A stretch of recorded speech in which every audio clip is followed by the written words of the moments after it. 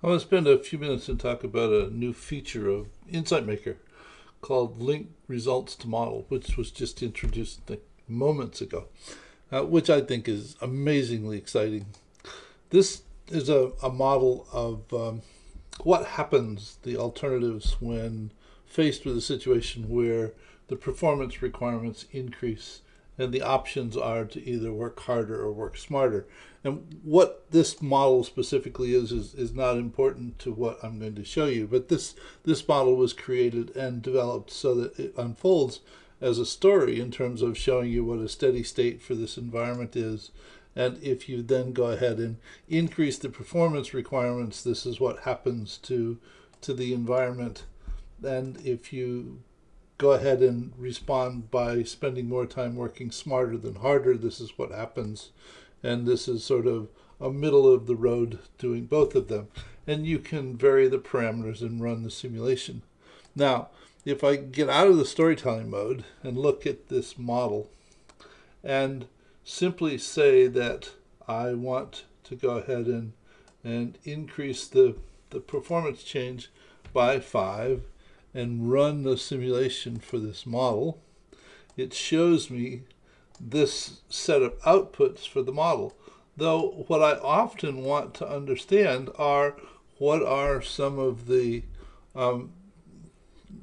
variances or the changes associated with other entities, elements of the model itself, whereas in the graph all I have are a set of outputs for a few key variables. If I now come up here and click here and say link results to model, and then mouse over any one of the elements of the model, it will show me a tooltip, which is the graph for that particular entity over the period of the simulation itself. Now, this was done with the choice of working harder as opposed to smarter. So let me unlink this.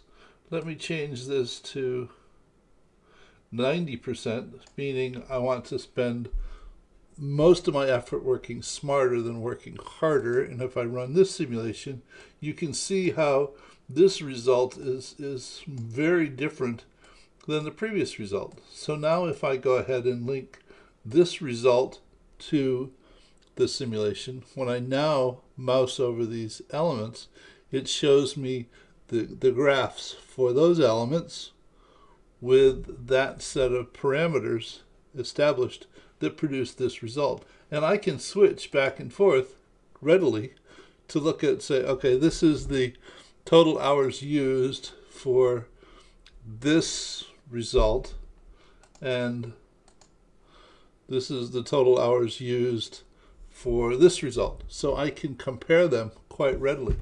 And additionally, the other part of the feature that's been developed is if this is pinned to the model, if I now go ahead and change the parameters, the sliders, it will take it a moment to recalculate, but it will now go ahead and essentially in real time show you the result of varying that particular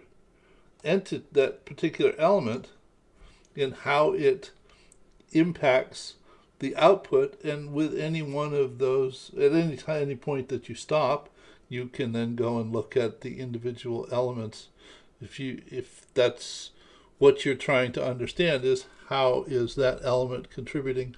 I know that oftentimes I'd have a particular output from a model, and I'd want to understand numerous inputs in the output relationships, and I'd create one output graph after another, and I'd look at 2 or 3 variables, look at 2 or 3 other variables, and then look at a couple of the output variables, and I was creating a multitude of graphs attempting to understand what was going on. And now all I have to do is mouse over the individual elements, and I can look at any of them.